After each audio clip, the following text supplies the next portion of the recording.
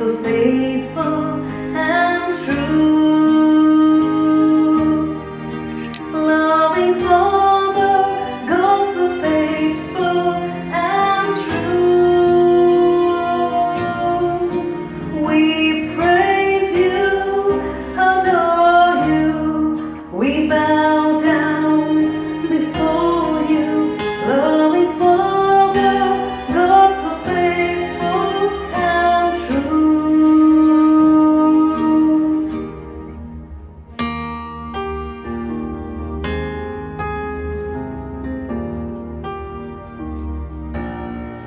Word incarnate, Son of Mary, you are. Word incarnate, Son of Mary, you are. You died, Lord, to save us. Your lifeblood you gave us. Word incarnate, Son of Mary, you are.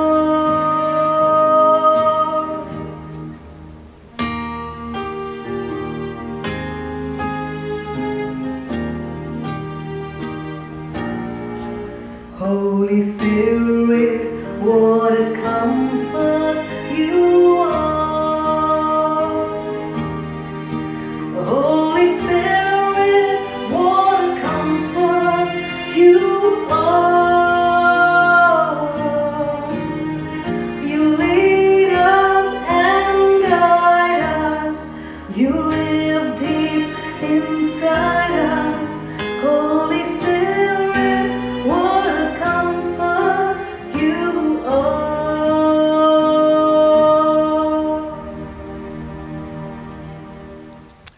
In the name of the Father, and of the Son, and of the Holy Spirit. Amen. The grace of our Lord Jesus Christ, the love of God our Father, and the communion of the Holy Spirit be with you all. And with your spirit. Good morning and a hearty welcome to each one of you. Brothers, sisters, families, and religious sisters, fathers, friends all over the world. I mentioned yesterday, I welcomed Germany, Europe, and now I got emails from New Zealand and Australia saying, we're also watching you, left us out. Hearty welcome to all of you. It's one big family all over the world. God love you, God keep you safe, God keep you united, and we are united in the love of Jesus. We are ending a week today, and today I'd like to pray. And I invite you to pray in this Mass especially. So many people have asked me to pray for different intentions. You understand I can't mention, there's so many names. But today very especially for the people you have asked me to pray for. Particularly the people who have passed away. We had a priest passing away at clergy home. I mentioned a brother of a priest. Again, another brother of a priest passed away again 2 days back. There have been so many deaths. For all of them, I want to pray very specially. And during the canon, I'll pause briefly as you mention, as you think in your own hearts and minds about your dear ones. We pray for them. Let's begin this Eucharistic sacrifice, putting ourselves in God's presence, asking His forgiveness for our sins. Lord, we have sinned against you. Lord, have mercy. Lord, have mercy. Christ, you came to call sinners. Christ, have mercy. Christ, have mercy. Lord, you come to make all things new. Lord, have mercy. Lord, have mercy. May Almighty God have mercy on us. May He forgive us our sins and bring us to everlasting life. Amen. Let us pray. Almighty and eternal God, who through the generating power of baptism have been pleased to confer on us heavenly life, grant, we pray, that those you render capable of immortality by justifying them may by your guidance attain the fullness of glory. Through our Lord Jesus Christ, your Son, who lives and reigns with you in the unity of the Holy Spirit, one God forever and ever. Amen. Please sit. A reading from the Acts of the Apostles. From Cilicia, Paul went to Derbe and then came on to Lystra. Here there was a disciple called Timothy, whose mother was a Jewess, who had become a believer, but his father was a Greek. The brothers at Lystra and Iconium spoke well of Timothy and Paul, who wanted to have him as a traveling companion, had him circumcised. This was on account of the Jews in the locality where everyone knew his father was a Greek. As they visited one town after another, they passed on the decisions reached by the apostles and elders in Jerusalem with instructions to respect them. So the churches grew strong in the faith as well as growing daily in numbers. They traveled through Phrygia and the Galatian country, having been told by the Holy Spirit not to preach the word in Asia. When they reached the frontier of Mysia, they thought to cross it into Bithynia, but as the Spirit of Jesus would not allow them, they went through Mysia and came down to Troas. One night Paul had a vision. A Macedonian appeared and appealed to him in these words, "Come across to Macedonia and help us." Once he had seen this vision, we lost no time in arranging a passage to Macedonia, convinced that God had called us to bring them the good news.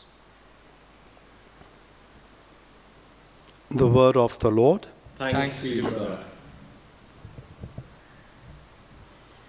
Our response to God's word: cry out with joy to the Lord, all the earth. Together, cry out with joy to the Lord, all the earth. Cry out with joy to the Lord, all the earth. Serve him with gladness. Come before him singing for joy. Response: cry out with joy to the Lord, all the earth. Know that he is the Lord our God. He made us. We belong to him. We are his people, the sheep of his flock. Response: cry out with joy to the Lord, all the earth. Indeed, how good is the Lord, eternal his merciful love. He is faithful from age to age. Response: cry out to the joy to the Lord, all the earth. Kindly stand as we prepare to receive Jesus in the gospel. Alleluia, alleluia, alleluia, alleluia. The Lord who hung for us upon the tree has risen from the tomb. Together, alleluia, alleluia, alleluia, alleluia.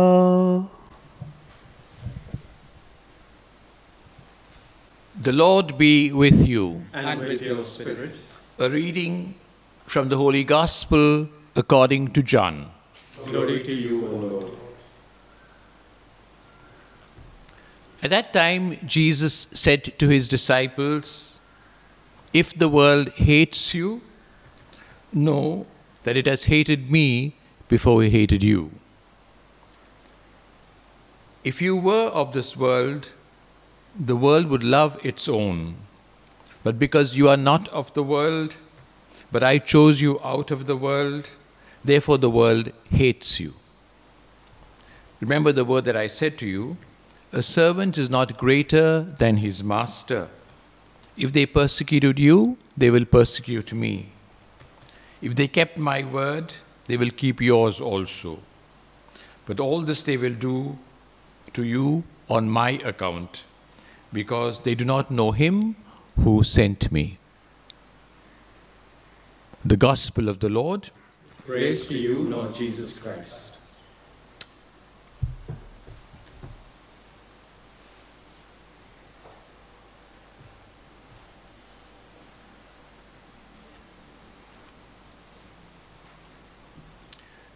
My sisters and brothers, we continue our journey with St. John, our friend St. John, who has become part of our families also because we meet him so very often, met him every day, listening to his narration of what he heard from Jesus. Remember that he was the favorite of Jesus, and they were close disciple of Jesus, and he heard firsthand and reports to us continuously what he heard. But this passage of today, where Jesus speaks about the world also hating them, about the possibility of persecution, the possibility of people troubling them, is something which is reported by all the other evangelists also. Matthew, Mark, and Luke, all of them in different words have said the same thing over here. So this must have been something which Jesus said several times, warning them that they should not expect everything to be rosy, everything to be smooth sailing if they were his disciples. If they were his disciples, they've got to be ready also for persecution. We read and heard about how the Pharisees were against Jesus, the Sadducees were against Jesus, and the general populace, those in authority, the elders were against Jesus for different reasons, but they did not like his message. In the first reading, we have the adventures of St. Paul in spreading the good news, evangelizing, spreading the gospel, making disciples of Jesus. That is the call of every apostle, of every Christian, that Paul felt this passionately. And therefore he went incessantly traveling here and there, telling people about Jesus. We've seen the ups and downs. If there's a need of any affirmation of what Jesus said, that you will have persecution if you're my disciple, you see that in the life of Paul. He was beaten, he was stoned, he was left for dead, and he was insulted, cast out of the city, cast into prison. But he as soon as he gets out of prison, he begins preaching again, so full of the desire. He, in this today's, it's his second journey really, Paul's second journey. And first he was always there was Barnabas and Paul and Barnabas.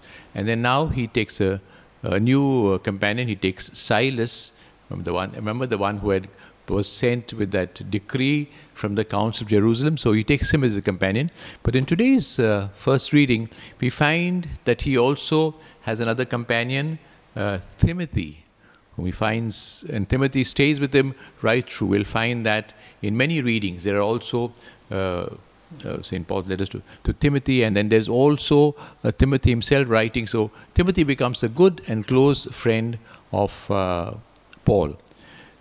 God always sends helpers for the spread of the news. God always chooses people to spread the good news. That's one thing we see so clearly in the lives of the apostles. People chosen, but they've got to be generous. Wondering, what has God called us for?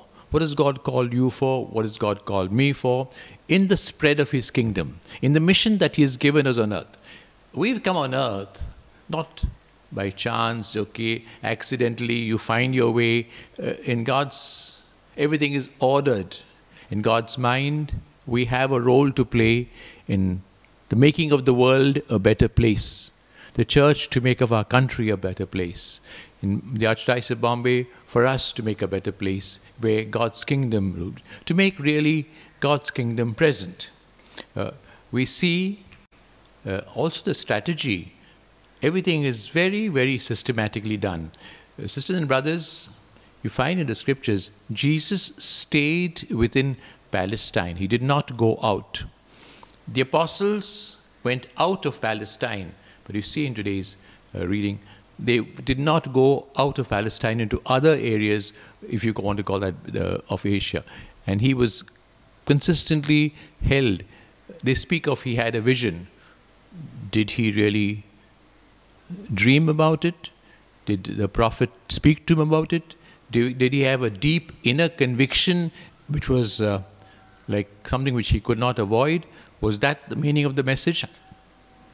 But he was told not to go to certain places until at the end we say go to Macedonia. So even the apostolate is guided by God's hand. sending a helper, where he should go. Jesus' mission, the Father wanted only in Israel, goes beyond, and now it's all over the world. If it was not systematically done, not strategically done, it would not be as effective as it is today, where the church is present in absolutely every corner of the world because of the beginnings over here. But coming back to the first gospel passage where Jesus speaks about the sufferings, I want you also to think that adherence to Jesus does not mean, I was saying, rosy picture. If we follow Jesus and follow him closely, there'll be moments when we've got to suffer for him. Jesus explicitly says it here, and John has heard it from him, and John tells it to us. Jesus never compromised.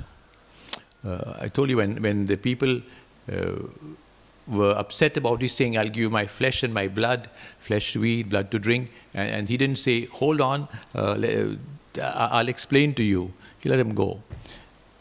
Similarly, whenever he felt that you've got to sell all your gifts and give it to the poor, the rich young man, he didn't tell him, come on. I didn't mean that fully. Keep something, but just let him go. Discipleship of Jesus, sisters and brothers, means total adherence to him. Means really, if you want to be perfect disciples, the perfect disciple is only Our Lady, as I said before. We've got to adhere to him and to see what God wants of us. We've got to be ready for also pain. If we love Jesus, pain is part of the responsibility of loving Jesus. We can't follow him fully without any pain. Not possible. Because the cross is what he redeemed us with, and the cross is what we've got to adhere to. Saint Teresa, all the saints suffered a great deal. Our own Mother Teresa, Saint Mother Teresa of Calcutta, mentions how she had a dark night and she suffered a lot spiritually, interiorly. Saint Teresa of Avila mentions that she suffered a lot, and she said she prayed to Jesus.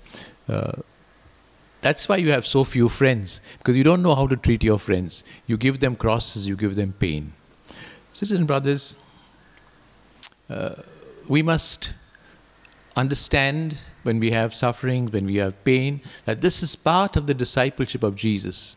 Jesus continuously reminded his apostles and disciples, and de facto, all but except for St. John, all the other apostles died a martyr's death. All the martyrs suffered giving witness to Jesus. All the martyrs gave the ultimate witness, ready to give everything up for the sake of Jesus. Even today, in our century, in our times, there are people who suffer for the faith. Even today, there are martyrs for the faith. Even today, there are people carrying the cross with great pain.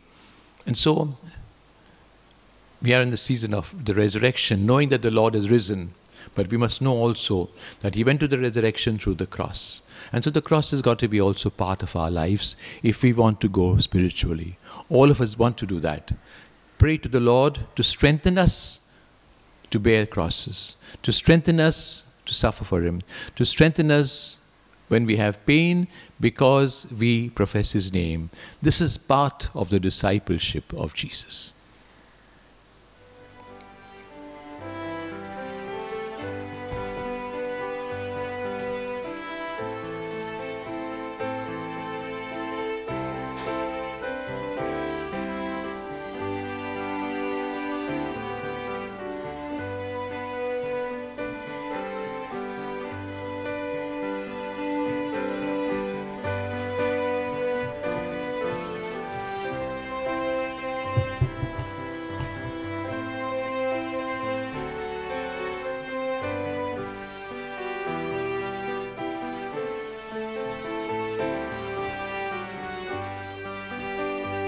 Blessed are you, Lord, God of all creation.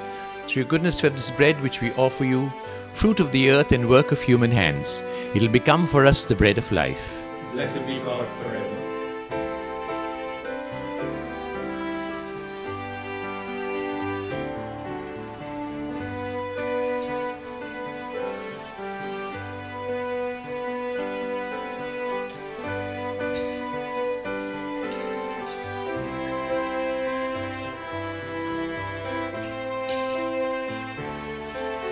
Blessed are you, Lord, God of all creation.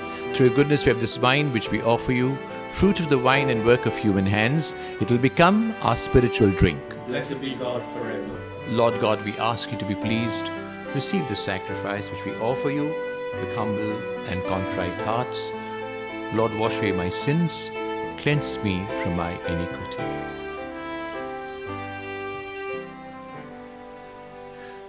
Pray, my brothers and sisters, that your sacrifice and mine may be acceptable to God, our Father in heaven. May the Lord accept the sacrifice at your hands for the praise and glory of his name, for our good and the good of all his holy church.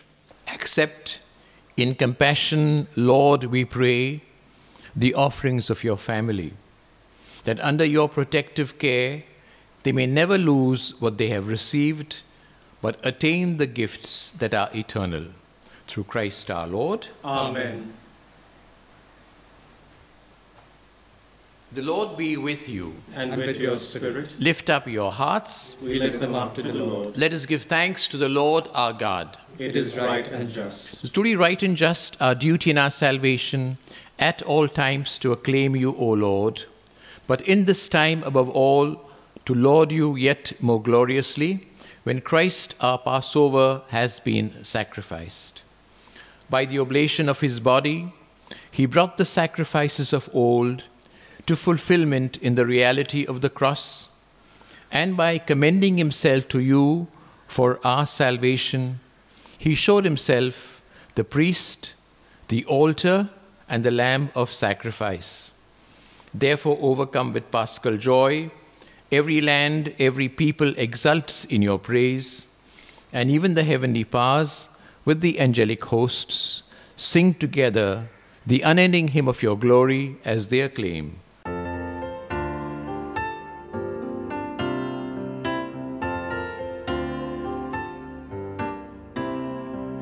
Holy, holy, holy Lord, God of hosts, heaven and earth are full of your glory, of your glory. Hosanna, Hosanna, Hosanna in the highest. Hosanna, Hosanna, Hosanna on high. Blessed is he who comes in the name of the Lord. Hosanna, Hosanna, Hosanna in the highest. Hosanna, Hosanna, Hosanna on high.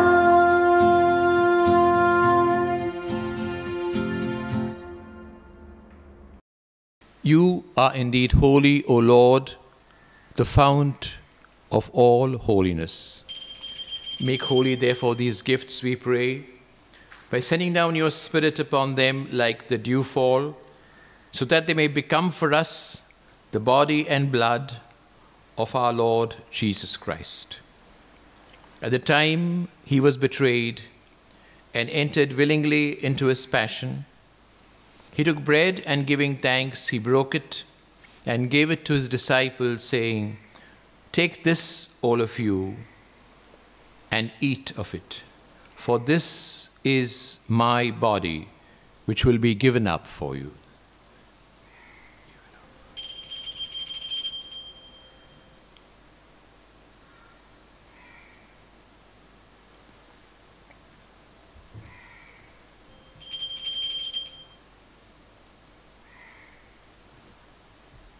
In a similar way, when supper was ended, he took the chalice.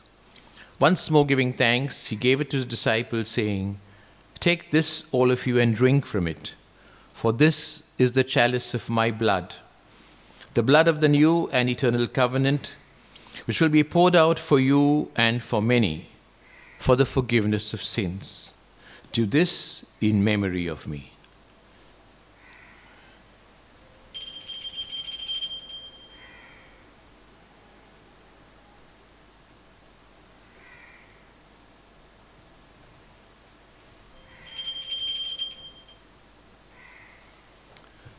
The mystery of faith. Save us, Savior of the world, for by your cross and resurrection you have set us free.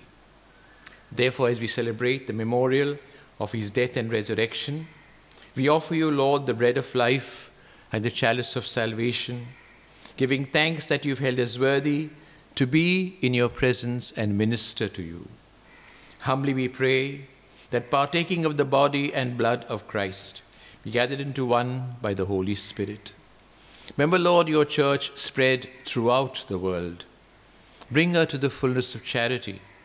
Together with Francis, our Pope, me, your unworthy servant, and all the clergy. Remember your servants and handmaids, whom you've called from this world to yourself. Grant that they who are united with your Son in a death like his may also be one with him in his resurrection. I invite you to pray for your dear ones who have departed. Remember also our brothers and sisters who have fallen asleep in the hope of the resurrection, all who have died in your mercy. Welcome them into the light of your face.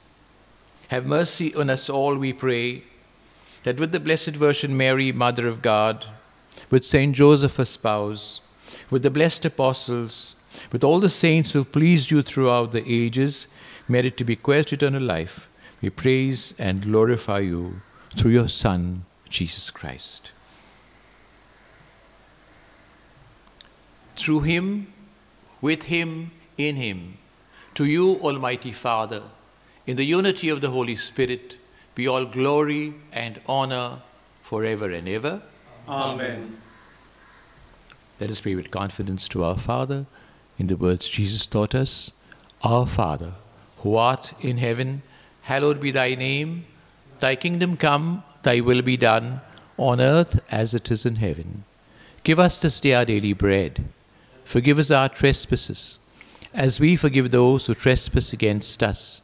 Lead us not into temptation, but deliver us from evil. Deliver us, Lord, from every evil. Graciously grant peace in our day. In your mercy keep us free from sin, safe from all distress, as we wait in joyful hope for the coming of our Lord and Saviour, Jesus Christ. For the kingdom, the power, and the glory are yours, now and forever. Lord Jesus Christ, you said to your apostles, I leave you peace, my peace I give you. Look not on our sins, but on the faith of your church, and graciously grant her peace and unity, in accordance with your will, who live and reign forever and ever. Amen. The peace of the Lord be with you always. And with your spirit. Let us offer the sign of peace. Christ's peace be with you. Lamb of God, you take away the sins of the world, have mercy on us. Lamb of God, you take away the sins of the world, have mercy on us. Lamb of God, you take away the sins of the world, grant us peace. May the mingling of the body and blood of our Lord Jesus Christ bring eternal life to us receiving.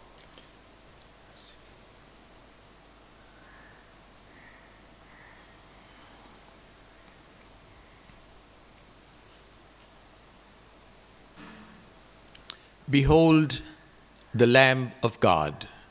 Behold him who takes away the sins of the world. Blessed are those called to the supper of the Lamb.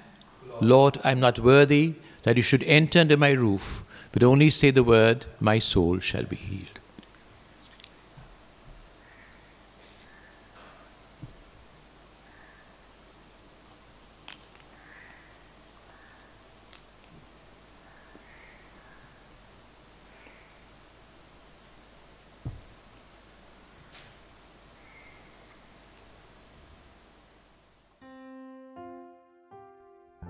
We now make our spiritual communion with the Lord. O Lord Jesus, since I cannot now receive you in your sacramental presence, I beg you to come spiritually into my soul, to enrich me with your holy grace, and make me truly your own forever.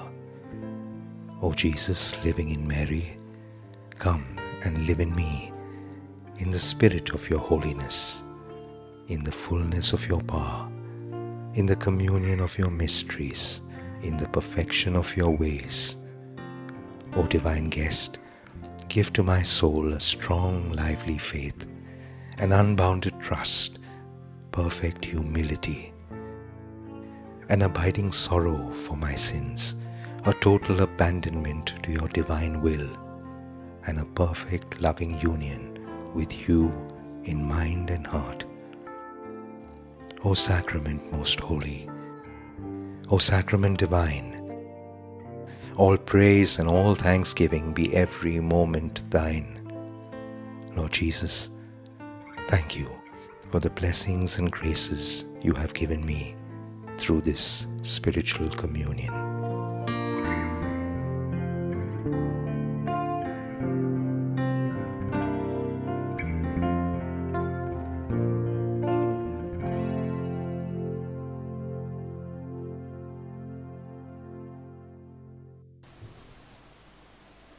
Let us pray.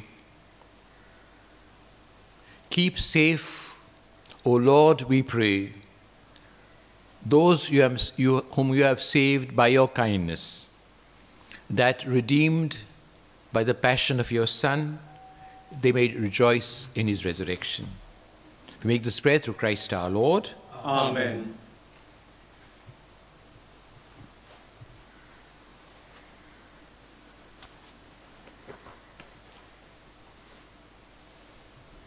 The Lord be with you. And with your spirit. May Almighty God bless you, the Father, the Son, and the Holy Spirit. Amen. The Mass is ended. Let's go in peace to love and to serve the Lord. Thanks be to God. Thank you for joining from all over the world. It's nice to be united with this invisible virtual link.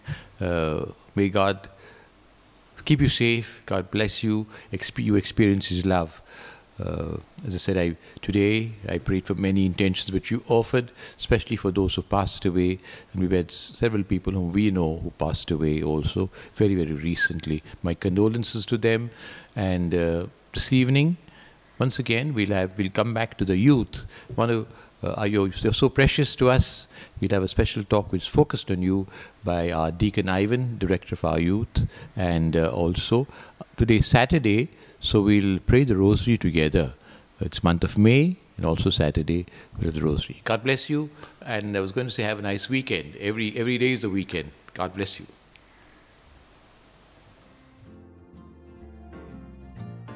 We pray now for relief from the coronavirus. Almighty and merciful God, who show your love to all creation everywhere, hear graciously the prayers we make for all those affected by the coronavirus in various parts of the world. We come before you, asking for a quick control of the outbreak, for a healing of those affected, for the victims and their families. We pray for the doctors doing research that an effective vaccine to combat the sickness is speedily found. We pray for the government and health authorities that they take appropriate steps for the good of the people. We make this prayer through Christ our Lord. Amen. That the world may believe, that the world may believe, that the world may believe in the power of His love. We will walk side by side, we will walk hand in hand, we'll change the world through the power of love. My prayer, says the Lord, for these my own, is that they be of one heart and mind, just as you